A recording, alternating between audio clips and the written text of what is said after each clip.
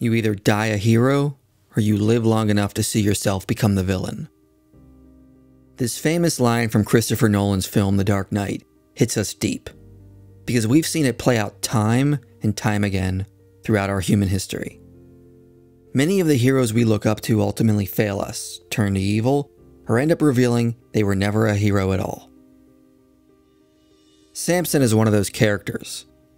When I was a kid, Samson was one of my favorite biblical heroes. I wanted to be like him, because as a kid I was small and scrawny. I was picked on and easily beaten up because of my small size. But Samson had supernatural strength and could take on anyone. But as I grew up, I became disgusted with Samson. He murdered 30 men because he lost a bet, tortured animals as a way to enact revenge, slept with a prostitute, and was an idiot who was easily seduced by Delilah. He does so many horrible things, but through it all, God grants him supernatural strength and allows him to keep living as a prideful moron. It is only when his hair is cut, breaking his Nazirite oath, that God leaves him.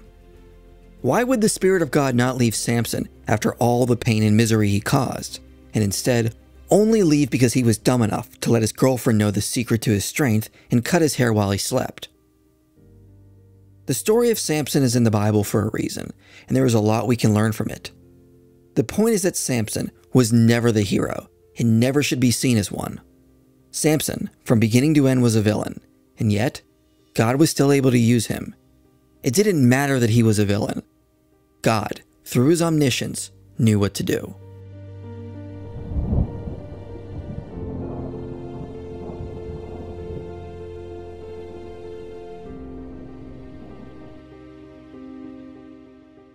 Many people do not know the full story of Samson, but if you go through it, you'll be mortified by what you read. Samson was born at a time when the Philistines oppressed Israel. The angel of the Lord came to a man and his wife of the tribe of Dan, and told them they would bear a son. He would begin to free Israel from the Philistines. She was not to drink any alcohol or eat anything unclean, because this child would be a Nazirite from the womb. A Nazirite vow was typically something an Israelite could voluntarily take, and only for a temporary period of time. They would abstain from alcohol and grapes, stay away from corpses, and refrain from cutting their hair. One could take the oath as an act of thanksgiving or for a special purpose. The point of the vow was to separate yourself for special service to God. It's likely that John the Baptist took a Nazirite vow and went into the wilderness to preach the coming of the gospel. Samson was unique in that he was not given a choice. God ordained it from before his conception as a sign that God would use him to begin to free Israel from the Philistines. But after this, things only go downhill. Samson grows up and decides he wants to marry a daughter of the Philistines. Judges 14 specifically says Samson wanted her because she was right in his eyes. The use of this phrase might echo how numerous times in the book of Judges it records Israel did what was right in their own eyes, implying they acted sinfully and rebelled against God. The allusion here might imply the authors are saying Samson was beginning to live in a sinful manner, instead of living in a way that was right in God's eyes. The scholar Robert Alter also notes the phrase may indicate that Samson never spoke to the woman. She was sexually attractive, and that was enough for Samson. This was an insult to Israel. The one who was supposed to free them from the Philistines is fraternizing with the oppressors. Not only that, but there is no indication his wife was to become an Israelite, since the wedding feast happens with the Philistines and her father retains control over her after the marriage. There is no indication, like it was with Ruth, that this woman left her Philistine identity and joined the people of Israel. However, while this is going on, something peculiar happens that the authors want us to know. Samson is in a vineyard and kills a lion. Then later, he sees there is honey in the corpse and eats of it.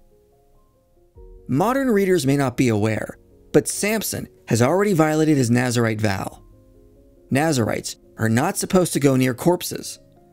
But Samson ate honey from the corpse of a lion, thereby violating his vow. This is an important point that we will come back to later. At the wedding feast, Samson in his arrogance proposes a riddle to the Philistines, which he knows they cannot answer. So in order to not lose the bet, the Philistines threaten the wife of Samson. who is still living among them and not with the Israelites. If she does not get the answer, they will burn her and her family alive. But she is successful and gives the answer to the Philistines, which enrages Samson. He calls his wife a heifer and insinuates she was engaging in an affair with them. He then goes to Ashkelon, a Philistine city, kills 30 men, takes their armor so he can pay his gambling debt. All while the Spirit of the Lord rushed upon him. Samson then returns to Israel, and the marriage is seen as annulled. So his wife is given to his best man. But Samson returns later in an attempt to sleep with his wife. Her father refuses because she was remarried, and in his anger, Samson sets loose several foxes with torches tied to their tails in the Philistines' grain fields. The Philistines respond by burning alive Samson's ex-wife and her father. They then demand Israel hand Samson over. Samson is tied up and handed over, but the Spirit of the Lord rushes upon him and he breaks free. Using the jawbone of a donkey, he kills his Philistine captors. However, this is the second time he has come in contact with a corpse, violating his vow. Then Samson goes to Gaza and sleeps with a prostitute. He escapes before the Philistines of Gaza can trap him, and then it is said he loved a woman named Delilah. However, it never says they were married. Like before, the Philistines go to Delilah, and this time they offer to pay her if she can figure out the secret of his power. For a while, Samson lies to her and tells her other ways to remove his power, but after she badgers him relentlessly, he finally caves in and tells her. While he sleeps, the Philistines cut his hair, and it is said the Lord left him at this point. Without God's help, Samson was taken by the Philistines and tortured. His eyes were gouged out, and he was thrown into a prison, but slowly his hair grew back. Then one day, during a festival, they brought Samson out to humiliate him. But Samson cried out to God for strength so that he could avenge his eyes. Pushing over 2 pillars that held the temple up, he caused the roof to collapse on everyone inside, thereby killing many Philistines, but also himself. Now this story puzzles a lot of people. How could God grant such power to a horrible man, and then only abandon him when his hair was cut? Why not when he slept with a prostitute or abandoned his wife? An important lesson from this episode is simply that God will use whomever he chooses for a greater purpose, regardless of how they morally behave. Samson was never given power because he was a good person, or a prophet, or chased after God's own heart. His actions were never even directed or caused by God. Samson was only given power because of the divine providence of God and nothing else. God knew this prideful and arrogant man could be used to free the children of Israel from their oppressors. That is the only reason ever given as to why God granted him power. There was a greater purpose at play, and Samson was only a pawn. This is the lesson of Samson. God's goal has always been to save his people, and he is willing to use the last person we would expect to display his power. This is an important lesson we must learn, because today, we often place our faith in men or women who present the gospel, and not the one who gave us the gospel. The women and men that God uses are only tools to reach the world, and never hold up to the standard of goodness in Christ they represent. They always fall short, and sometimes they do not even have Christ living in them. They only present the good news without actually understanding it. People like Ravi Zacharias. Ravi was one of the biggest names in Christian ministry for years. He had one of the largest international ministries, spoke in front of thousands around the world. He was incredibly charismatic and was able to present the gospel in an intellectual way that was captivating and poetic. It was hard to hear the words of Ravi and not be moved. Thousands of people were, and many came to accept Christ solely because of him. And then he died, and we mourned. And then the truth came out. While he lived, traveled, and preached, Ravi abused dozens of women, taking advantage of them sexually. While he was preaching, in the shadows he was shattering the lives of many women. When reports started to come in about how he was abusing women, we didn't believe them. When Lorianne Thompson stepped forward to report what Ravi was doing, she was attacked and insulted. The church failed to hear her because many thought no one who preached like that could ever be engaging in the behavior that Ravi was being accused of. And we were wrong. Ravi may have started out a hero, but as his fame grew, he became blinded by pride and lust. He did not die a hero, even though he fooled us all. He lived long enough to become the villain.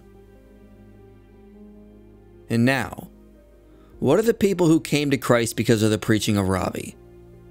What sort of testimony is that? That they were led to Christ by a man who sexually and spiritually abused women? Because of what Ravi has done, some have now walked away from Christ. Many people have been left wondering what happened and if any of it was real. The question we as the church have to ask is if our faith and gratitude was in Christ or in Ravi. If you cannot look past Ravi and see the cross as the reason you're saved, then your faith was never in Christ, but in the charisma of a spokesperson. In truth, Ravi didn't save anyone. He merely presented the truth. Christ saved you. Ravi was just a pawn for a greater purpose. I sometimes see testimonies from deconverted Christians. Often they speak of how horrible the Christians were that they grew up around, or how backwards their thinking was, or how oppressive they were, or how hypocritical they were. And so they left, because of the behavior they observed in the church. These ex-Christians often say something like that they could no longer be part of a religion that preaches such hate. But if that is your reason as to why you left Christ, you were never really following him, because he did not let you down. Other people did. Your faith was not in Jesus, but in a religious identity or a community that failed you. Christ lived the life you should have lived, died the death you should have died, and despite all of us being his enemies, he has extended grace and love to us. He has never failed you. Others failed you. And if you walked away from Christ because of what others did, your faith was never in Christ, but in something else. The church has failed multiple times, continues to fail in multiple ways, and will continue to fail to properly represent Christ. I will fail. I will fail to live up to being a good Christian, as I have multiple times in the past. But Christ will never fail you. The work he is doing may not make total sense in the here and now, but often when we are in the dead of night, we cannot see that the dawn is approaching. Often when he is leading us up the mountain, we can only feel the blisters and see the rocks in front of us, while not realizing with every step we are moving closer to the summit, growing into a new person that is more Christ-like. Christ knows the best way to save all who can be, and he will even use those who have rejected him for a greater purpose. When Joseph was sold into slavery, his brothers meant it for evil. But later, after he was raised up in Egypt, he told his brothers, "You meant evil against me, but God meant it for good, to bring it about that many people should be kept alive as they are today." When Joseph was sold as a slave, God's power and wisdom were displayed, because many were saved through that evil act. The Sanhedrin and the Romans meant to crucify the Lord for their own selfish desires. But Christ allowed it to happen, and he used their actions so the Son of Man could rise again, conquering death and saving us all. As St. Paul said, "We know that for those who love God, all things work together for good." God in his omniscience knows how to respond to evil when it occurs, and how to use it for his glory, even if the villain never intended it for that purpose. Ravi was a horrible man who used his power to hurt many women. Now that we know this, he should never be celebrated. But there are still many people who he led to Christ, despite his double life. Those who walked away from Christ because of Ravi left because their faith was never in Christ, but in the character and charisma of Ravi. But there are still many who have realized Ravi was just a tool that God used to bring them into the kingdom. Many were able to look past this man and see it was really Christ who was calling them. That is the real testimony we all have. We were called by the Lord himself, who worked through his servants and sometimes through those who don't even know him. The hero of the story in Judges was never Samson. It was God. God merely used Samson to save his people from the Philistines. Notice in the story, Samson violated his Nazirite vow before his hair was cut. In his battle with the Philistines, he used a jawbone from a corpse of a donkey, thereby violating it. Samson rejected God and lived for himself. God had no obligation to give him power, but God had a greater purpose in mind, and in his wisdom, he knew how to use Samson to free Israel from oppression. Even in the end, Samson didn't cry out to God for salvation or for forgiveness. He only asked for power to avenge his eyes. It was always about him. He never cared about God or God's goal of saving his people from oppression. He died a villain with only himself on his mind. But God still used him to free those who were oppressed. And so, whether it is Samson, Ravi, or any other sinner alongside us, remember that God has not blessed them with a gift because of something good or holy about them, but because he has a goal to save his people from sin and bring them into the kingdom. We may not see it now, but God's plan is unfolding before our eyes. He will use the wicked for a greater purpose, and in their sin, God's power and wisdom will eventually be revealed. If you were led to Christ by something Ravi said or wrote, remember who was really speaking to you. Ravi revealed himself to be a con artist, but God still used him and will continue to work to save his people despite our sin. There is only one hero in the whole story of mankind. All those who came before him failed and became villains themselves. Abraham treated his wife like property to be given to Pharaoh. Jacob favored one son, causing jealousy between his children. Moses doubted God and could not control his anger. David committed adultery and gave in to pride. Elijah ran away in depression.